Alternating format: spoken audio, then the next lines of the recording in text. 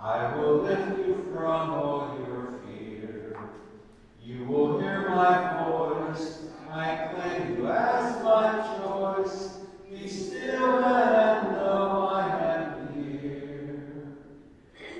I am fresh for all the despairing, healing for the ones who dwell in shame. All the blind will see, the lame will all run free, and all will know my name. Do not be afraid, I am with you. I have called you each by name. Come and follow me, I will bring you home.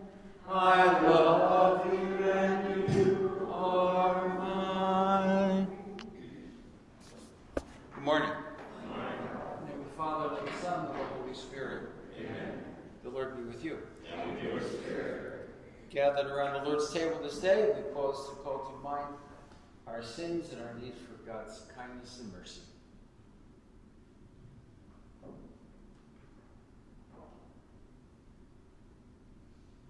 I confess to my God and to you, my brothers and sisters, that I have great sin in my thoughts and in my words, in what I have done and what I have failed to do. Through my fault, through my mercy, therefore I ask this Mary and your church, all the angels and saints, and you, my brothers and sisters, to pray for me to the Lord our God. May Almighty God have mercy on us, forgive us of our sins, bring us to everlasting life. Amen. Lord have mercy. Lord have mercy. Christ have mercy. Christ have mercy. Lord have mercy. Lord have mercy. Let us pray.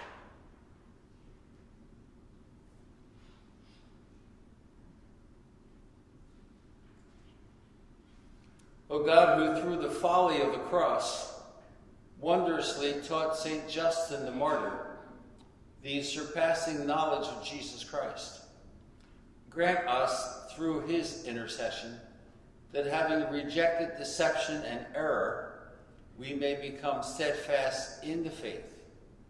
Through Christ our Lord. Amen.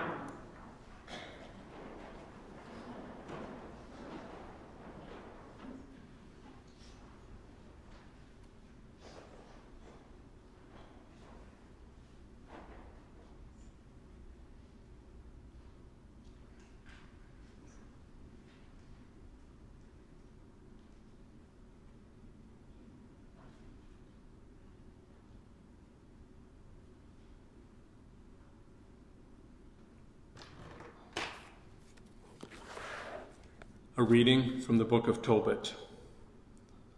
On the night of Pentecost, after I had buried the dead, I, Tobit, went into the courtyard to sleep next to the courtyard wall. My face was uncovered because of the heat. I did not know there were birds perched on the wall above me, till the warm droppings settled in my eyes, causing cataracts. I went to see some doctors for a cure, but the more they anointed my eyes with various salves, the worse the cataracts became, until I could see no more. For 4 years I was deprived of eyesight, and all my kinsmen were grieved at my condition. Ahikar, however, took care of me for 2 years, until he left for Elmyrus. At that time, my wife Anna worked for hire, at weaving cloth, the kind of work women do when they send back the goods to their owners. They would pay her. Late in the winter, in the 7th of Distress, she finished the cloth and sent it back to the owners. They paid her the full salary and also gave her a young goat for the table. On entering my house, the goat began to bleat. I called to my wife and said, "Where did this goat come from? Perhaps it was stolen. Give it back to the owners. We have no right to eat stolen food." She said to me, "It was given to me as a bonus over and above my wages." Yet I would not believe her and told her to give it back to the owners. I became very angry with her over this. So she retorted, "Where are your charitable deeds now? Where are your virtuous acts? See, your true character is finally showing itself." The word of the Lord. The response is, "The heart of the just one is firm, trusting in the Lord." The heart of the just one is firm, trusting in the Lord. Blessed the man who fears the Lord, who greatly delights in his commands. His posterity shall be mighty upon the earth. The upright generation shall be blessed. The heart of the just one is firm, trusting in the Lord. An evil report he shall not fear. His heart is firm, trusting in the Lord. His heart is steadfast, he shall not fear, till he looks down upon his foes. The heart of the just one is firm, trusting in the Lord. Lavishly he gives to the poor. His generosity shall endure forever. His horn shall be exalted in glory. The heart of the just one is firm, trusting in the Lord.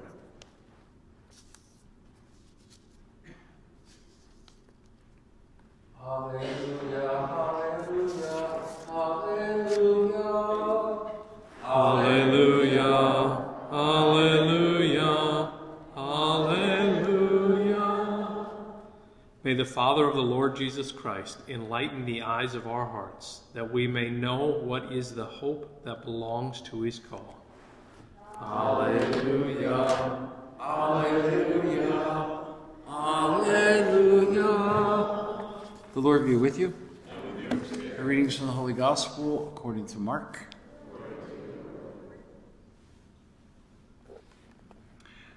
Some Pharisees and Herodians were sent to Jesus to ensnare him in his speech.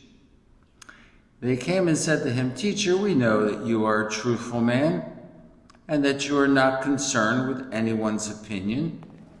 You do not regard a person's status, but teach the way of God in accordance with the truth. Is it lawful to pay the census tax to Caesar or not? Should we pay or should we not pay?" Knowing their hypocrisy, he said to them, "Why are you testing me? Bring me the denarius to look at." They brought one to him, and he said to them, "Whose image and inscription is this?" They replied, "Caesar's." So Jesus said to them, "Repay to Caesar what belongs to Caesar, and to God what belongs to God." They were utterly amazed at him. The Gospel of the Lord. Praise to you, Lord Jesus Christ.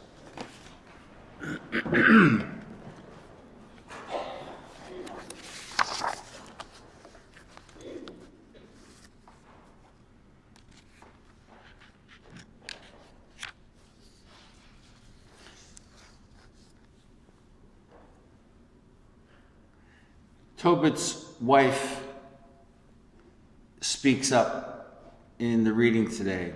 She says, "Where are your charitable deeds now? Where are your virtuous acts? See, your true character is finally showing itself." Ouch, Mrs. Tobit. It's one of those moments that she had a microphone. That's the moment where she would drop the microphone. Underneath the gracious appearance of this religious man, Tobit, was a bucket full of anger, which he took out on his wife. And then he becomes humbled. I think this particular story of Tobit challenges us to reflect on what's going on inside, what's going on underneath. Beneath the pleasant appearance that we give off to others, is something wrong? Are we angry because of something going on in our life? Are we jealous that someone seems to be more blessed than we are? Do we let the small, innocent actions of a spouse become very irritated in our lives, cause us to become irritated? And so, like Tobit needed from the mouth of his wife, sometimes we need a truth teller. One who sees through us a little bit. I think that's actually one of the functions of the Holy Spirit, to kind of uncover what's going on inside of us. And so Tobit is angry because he's blind, because birds did their thing on his eyes.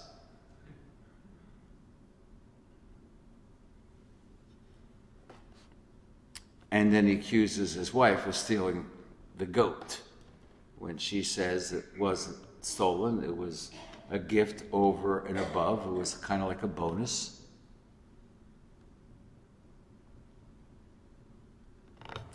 I think of Tobit, I think that sometimes we can be very kind and very generous to strangers.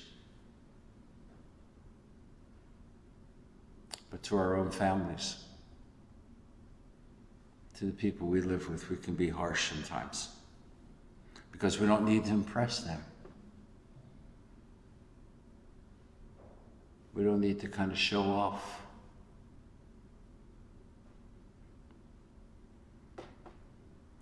Tobit, now, to be fair, Tobit was certainly a just and a charitable person in the eyes of God, even in the eyes of his neighbors. His blindness probably made him touchy, made him impatient. He probably had a bad day. Who doesn't? Accusing his wife of stealing a goat and not believing her. It's also human. He calls her out forcefully, and her response forces him to examine himself. Thomas Merton wrote, "For me to be a saint means for me to be myself." Francis de Sales spoke in the same way. "Be who you are," he said, "and be that well." Be who you are and be that well. The Pharisees and the Herodians are concerned, trying to trap Jesus once again, showing their hypocrisy, but Jesus brings them up short. Repay to Caesar, give to Caesar what is Caesar, give to God what is God's. And what is God's? We are God's. We are made in the image of God. Imagio Dei, in the image of God. And we are called to remind ourselves that we are stamped with his image. And although we are weak and sinful and have Tobit days, it doesn't erase that image. Justin Martyr, whose feast we celebrate today, was stamped with God's image, gave witness to God with his very life. The question arises, how shall we repay? How shall we give back to God what we owe? How shall we repay what we owe? By being lavish, I think, by being lavish in our care for one another, our care for those close to us, spouses, kids, our care for the poor, and we give back to God what is God's in our service of ministry to the gospel. Yeah, we all have Tobit days. We even all have Mrs. Tobit days. When we open our mouths, and maybe we should kind of keep quiet. Not just the Mrs., the Misters as well. But we all need someone at times to kind of bring us up short and to remind us that we need to be who we are, and we need to do that well. Please stand.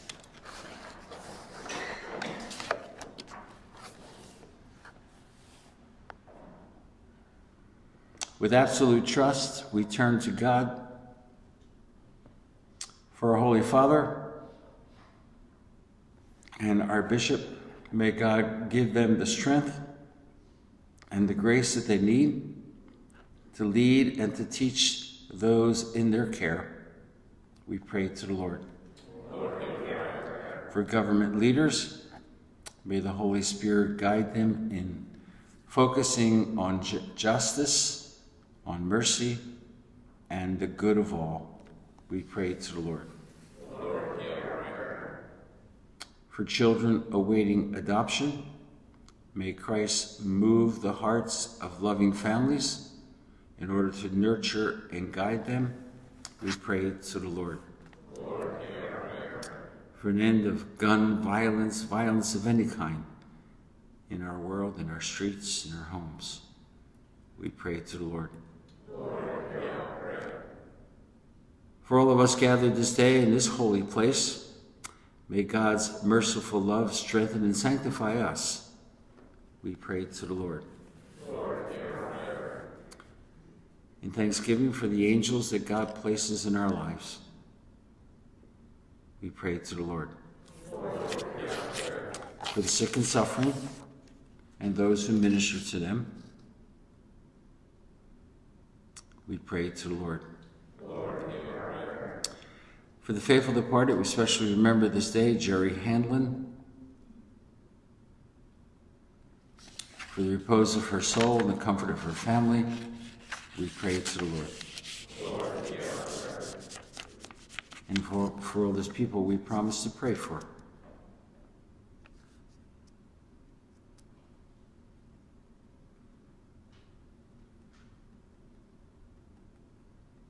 We pray to the Lord. God our Father, we entrust to you these needs, knowing that you desire all that is good for us. And we offer these needs and these prayers in the name of your Son, Lord, forever and ever. Amen.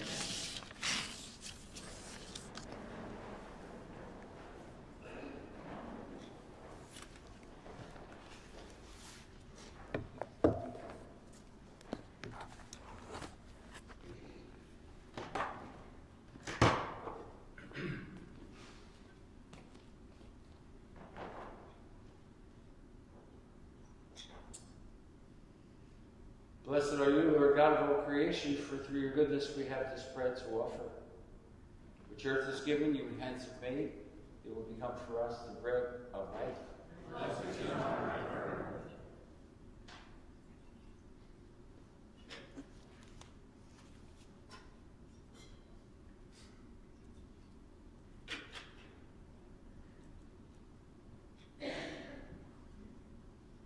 Blessed are you, Lord God of all creation, for through your goodness we have this wine to offer. Fruit of the vine, work of human hands, will become for us our spiritual drink. Blessed be God forever.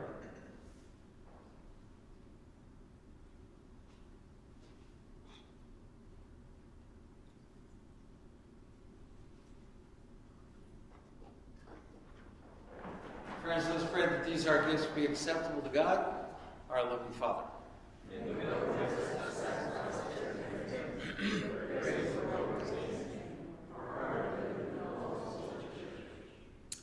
Grant us, we pray, O Lord, that we may celebrate worthily these mysteries which St. Justin Martyr strenuously defended. Through Christ our Lord. Amen. Lord be with you.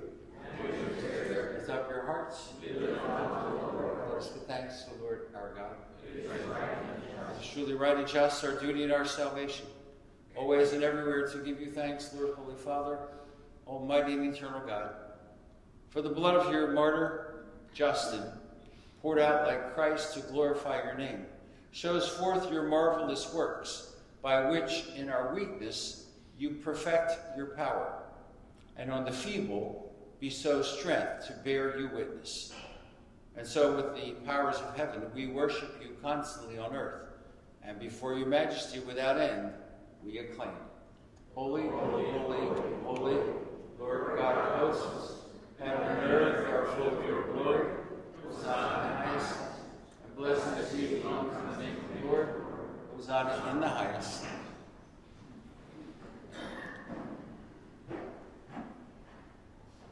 You are indeed holy, O Lord, the fount of all holiness. Make holy, therefore, these gifts, we pray, by sending down your Spirit upon them like the dewfall, that they may become for us the body and blood of your Son, our Lord Jesus Christ. At the time he was betrayed and entered willingly into his passion, he took bread, he gave you thanks and praise. He broke the bread, he gave it to his disciples, saying, take this, all of you, and eat of it. For this is my body, which will be given up for you.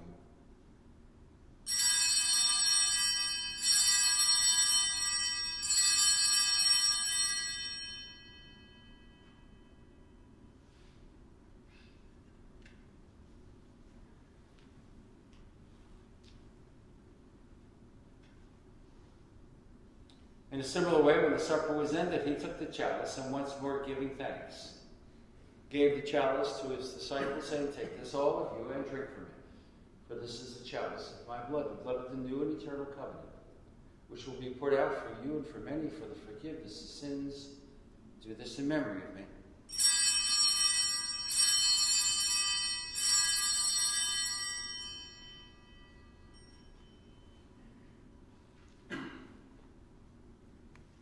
The mystery of faith. We proclaim your death, O Lord, and profess your resurrection.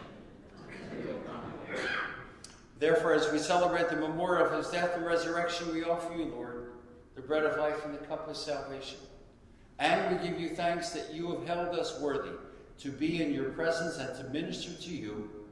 Humbly we pray that partaking of the body and the blood of Christ, that we may be gathered into one by the Holy Spirit. Remember, Lord, your church spread throughout the world. Bring her to the fullness of charity, together with Francis, our Pope, Francis, our Bishop, bishops, clergy, religious, and all of God's people. Remember also our brothers and sisters who have fallen asleep in the hope of the resurrection, and all who have died in your mercy. Welcome them into the light of your face.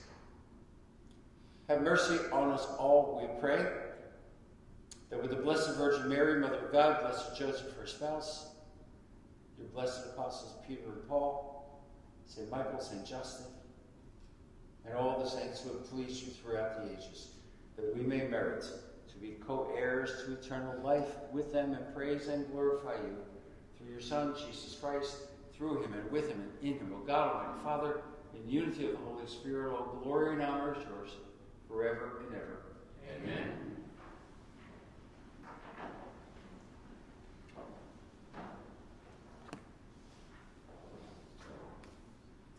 For our daily bread, we pray.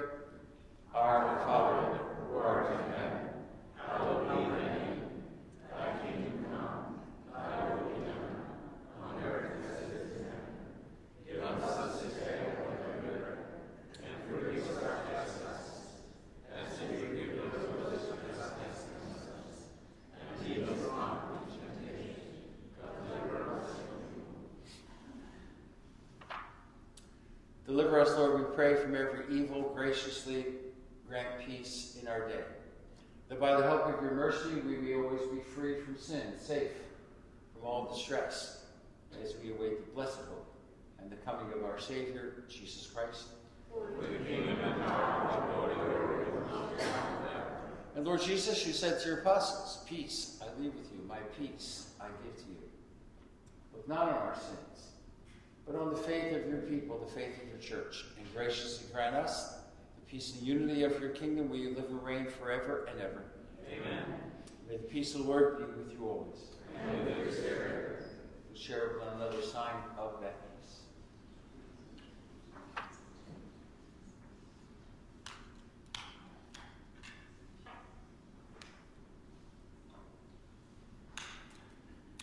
On your stay,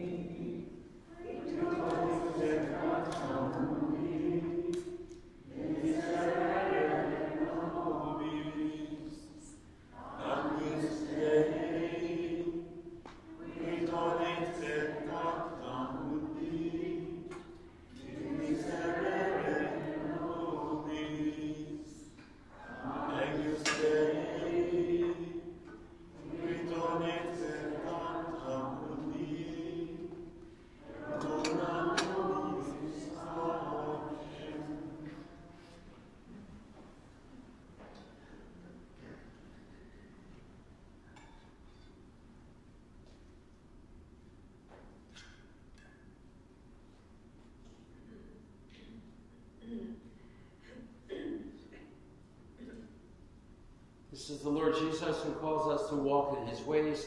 He is the Lamb of God who takes away the sins of the world. Happy are we called to share in the supper of the Lamb. Lord,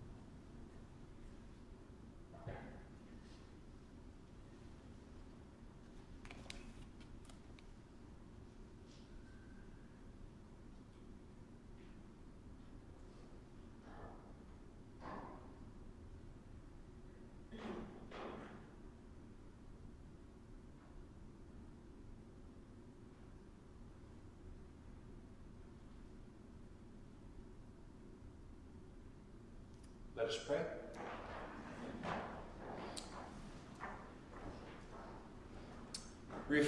Refreshed by heavenly food, we humbly implore you, O Lord, that attentive to the teachings of St. Justin Martyr, we may abide at all times in thanksgiving for the gifts we have received through Christ our Lord. Amen. The Lord be with you. Amen. May God bless you and your families, Father, Son, and Holy Spirit. Amen. Mass is ended. We go in peace to love, to serve the Lord. Amen. Have a good day.